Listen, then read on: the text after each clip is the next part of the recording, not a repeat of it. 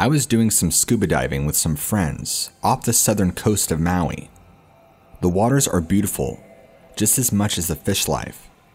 But somewhere along the journey, I got spooked when I saw this strange, dangly looking creature swimming out of a small alcove underneath the water. It looked like a cross between an octopus and a squid, and it had these weird arms that were long enough to wrap around its body and then extend all the way down its tail end.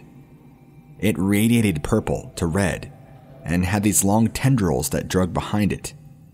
No, not like tentacles, but almost like stingers, kind of like a jellyfish. That's what they looked like.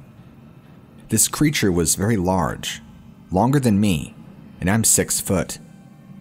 The thing swam towards us, and all of us watched in awe as it slowly approached. Then, it seemed to lunge forward at us. My friend quickly started swimming out the other way, and we all began swimming back towards the boat.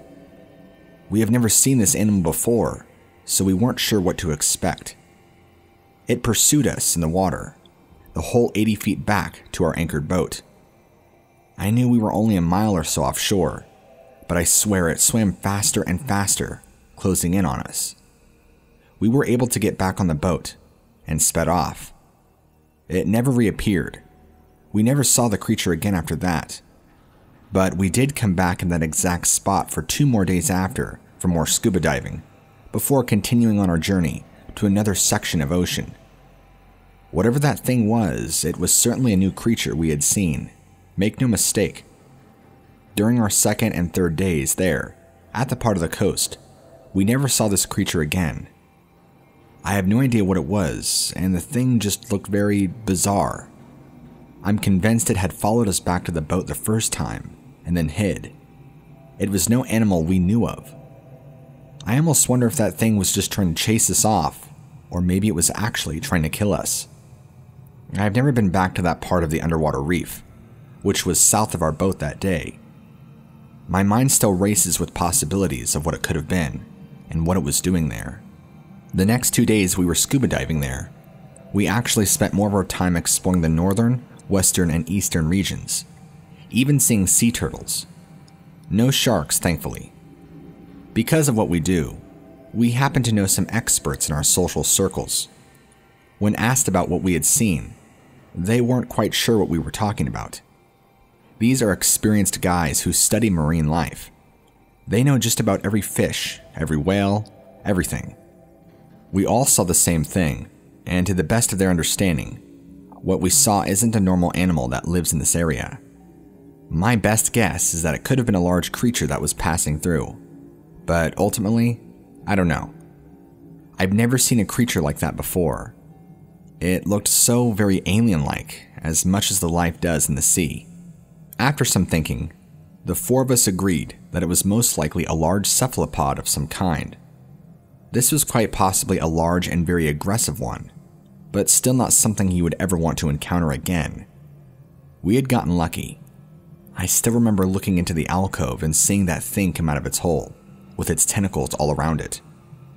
All in all, it was an interesting experience, but I'll say this. If that creature's tentacles would have grabbed at us, we would have needed a lot more luck than what we actually had.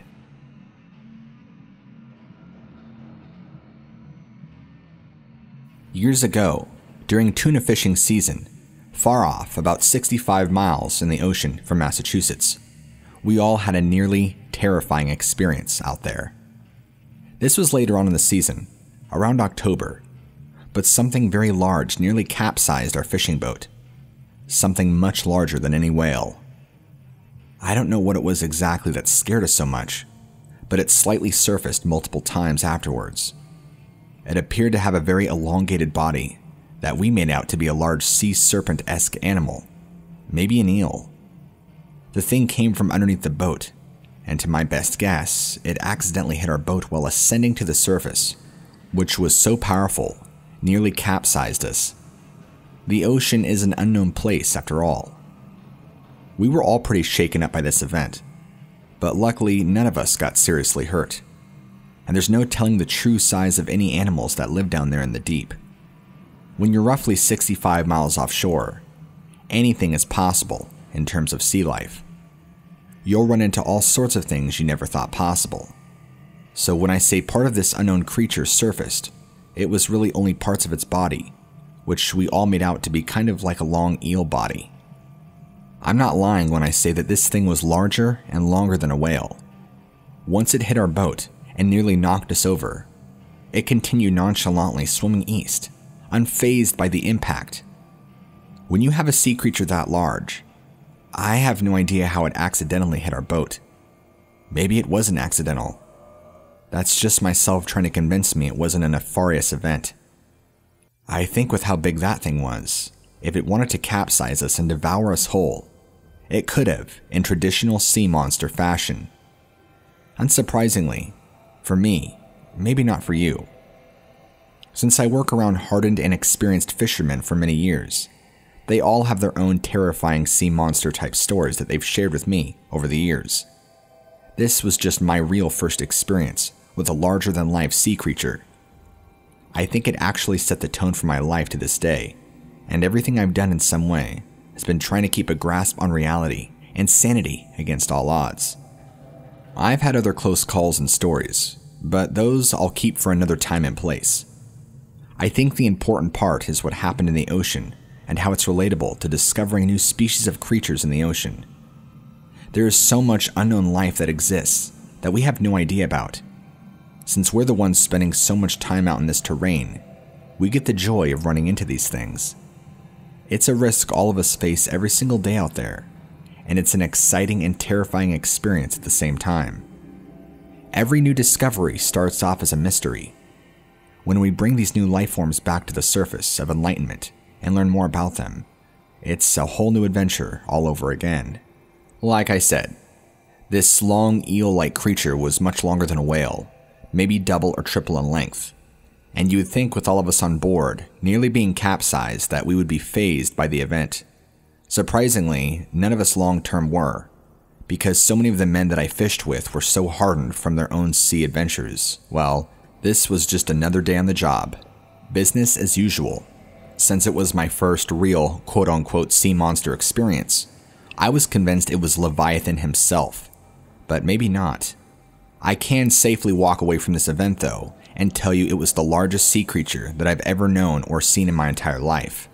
I mean, this thing had to have been over 70 feet in length, and probably double the width of a whale. I'm not kidding either. You need to understand that for something to nearly capsize a fishing boat, it's a pretty big deal. One of my close friends who I fished along with, he's an older guy, but during his tenure as a fisherman, he's seen some really large alligator-like animals out in the ocean. He calls them aquadiles, or aquatic crocodiles.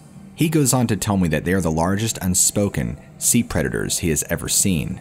His theory is that there is a subspecies of aquatic crocodiles nearly 60 to 70 feet in length that just never died out from extinction and are still around from the dinosaur days. This would explain his own sightings that he's had around Australia and other areas of the world. I guess seeing these large type of aquatic crocodilians are very common around the New Zealand-Australian area. Why? I'm not exactly sure, but I've never myself gone tuna fishing around there, or really any fishing for that matter. But either way, if that's what I have to deal with seeing, you can count me out.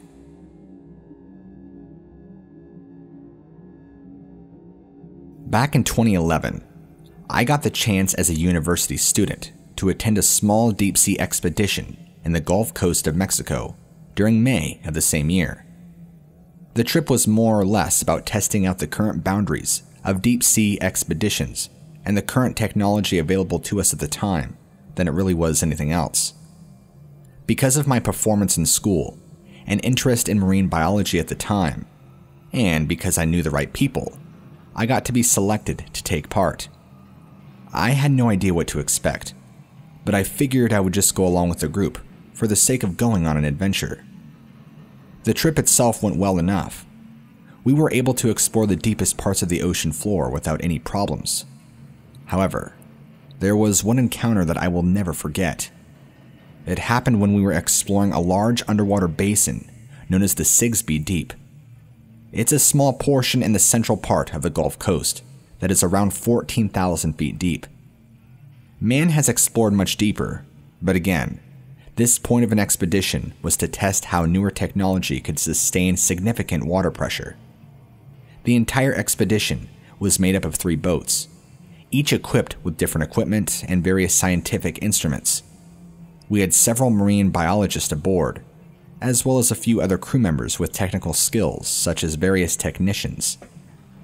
When exploring the region, you're not allowed to take anything with you that could be possibly left behind, be it supplies or equipment. This is for 2 reasons. The first being that if something were to happen to your boat and you had supplies aboard, you would have no way to provide for your crew. The second being that everything you bring with you must be able to withstand that high of pressure. That's not to say that we didn't find anything of value. While exploring and descending, we did find a large number of species that had not yet been seen before by any other expeditions in the area. We also managed to collect several new species of jellyfish, new types of crab, and an abundance of other marine life. That was a joy.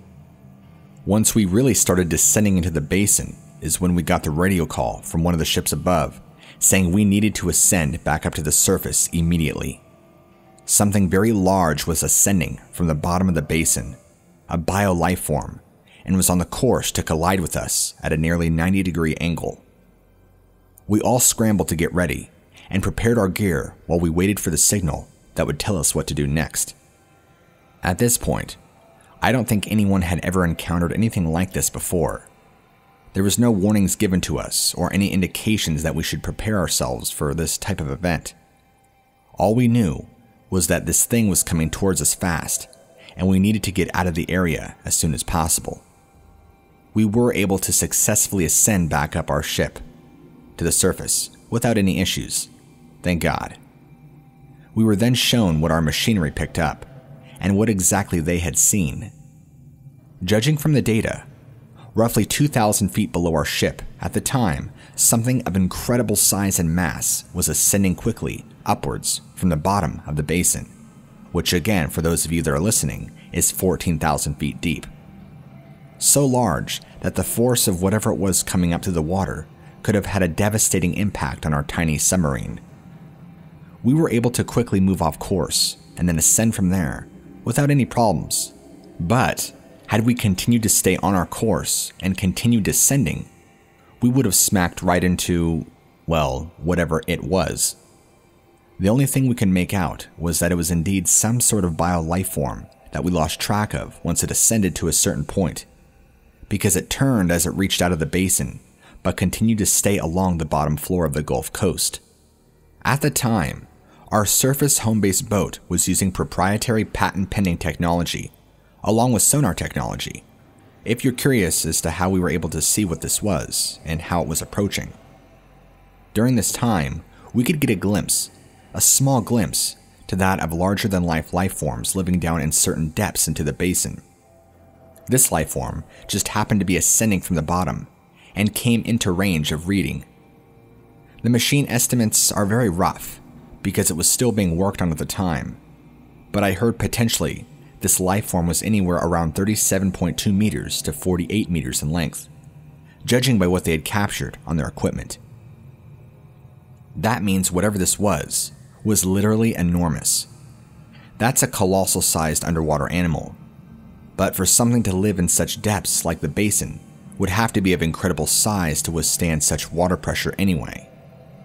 Now that we're in 2020, technology has been perfected and more advanced than it was 9 years ago. I'm sorry my story isn't that exciting, but it left all of us freaked out and excited at the same time. The basin extends pretty deep, so something was making its home all the way down in there. What was it exactly? Well, even we can't be too sure,